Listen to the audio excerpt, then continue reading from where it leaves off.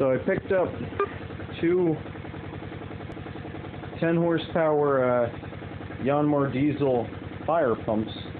Actually, they're not Chinese brand knockoffs. They're actual fire Yanmars.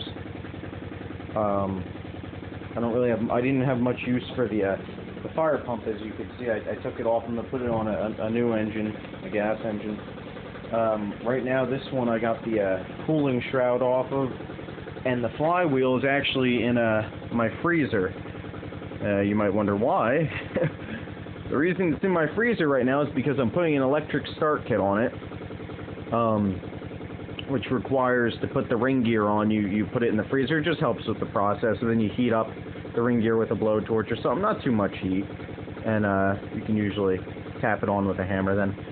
I did have one question. I don't know if anybody can answer this for me, but on the exhaust here, there's this valve. You can open and close the exhaust, and it vents out through here instead.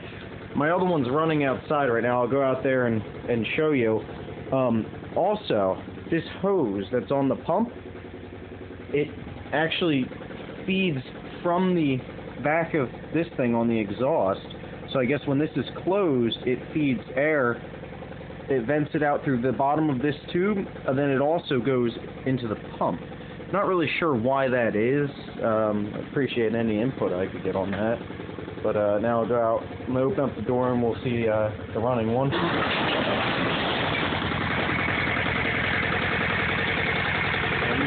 there she is. Yep. I just realized my brightness is up on my camera a lot, so sorry about that. Yep. That's it.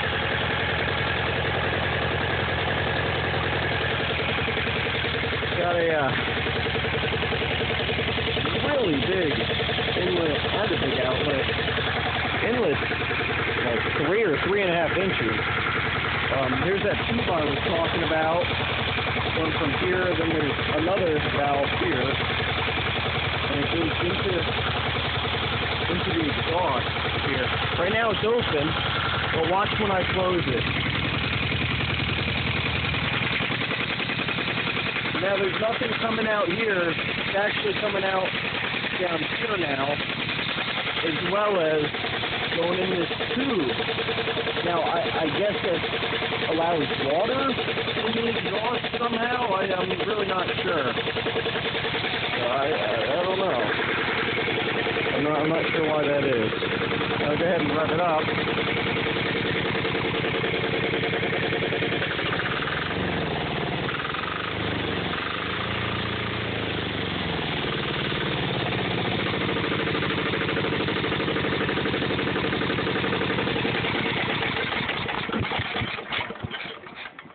And, well, that's it.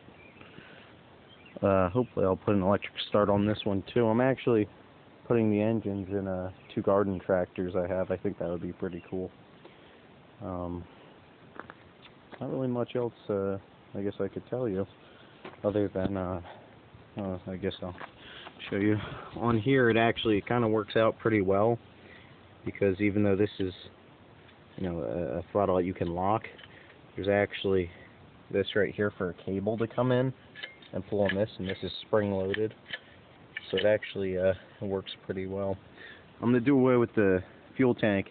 It's not really a big deal, especially, you know, since these diesels get such good fuel mileage and fuel consumption and everything. But it always kind of annoyed me when people repower equipment with engines, you know, Yanmars or the Chinese ones, and they leave the gas tank on. It always just kind of bothered me, because it looked, you know, the gas tank and the filter you could kind of get away with a little bit, but personally I want to set it up so there's a whole different filter system. It shouldn't be too hard to do, and use the stock gas tank and set up a different exhaust system. Just because it just always irritated me, because, you know, it would look just like this. People pull it out and drop it in, but it doesn't really look, you know, like it should be there. And I'm kind of a firm believer in the fact that, you know, you're supposed to make it look original as much as you can. as well as, you know, if you can, keep the tractor as original as you can,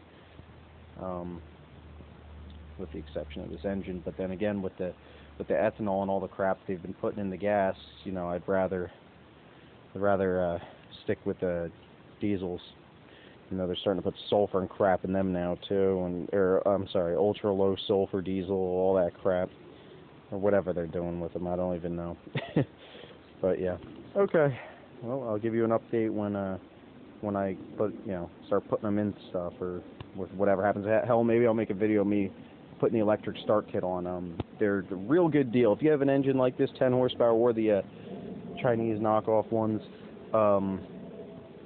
it's under 200 bucks. I think it was 180 bucks. You get the starter, you get a stator, you get the voltage regulator, you get the ring gear, and all that, and it's under 180 bucks. So it's about 180 bucks. If you just go on eBay and you type in this engine here is actually I believe it's an L100, a Yanmar L100. That's why I typed in Yanmar L100 electric start kit or whatever. I found it on eBay, a place right in the U.S. It should be here any day now. So yeah, they said they work with the Chinese ones as well that are comparable to this. They had the numbers on there. I don't remember what they were. And also, speaking of the Chinese knockoffs, I've really, to be honest with you, I haven't heard anything too bad about them. You know, here and there I've heard a couple loose bolts. You know, every once in a while you'll hear somebody that has a major failure or something like that. But other than that, you know, I really, and when I say knockoff, I don't mean to say it, you know, to degrade it or anything, but, you know, it's it's a copy of this, so it is a knockoff, but I've heard some pretty good things about them, and I heard a decent amount of parts are interchangeable. So, yep, I got a good deal on these, so that's why I got these, or I probably would have ended up with a knockoff. I picked them both up for $200, so, okay. Like I said, I'll give you an update probably on how the kit goes on, all that stuff, so, okay.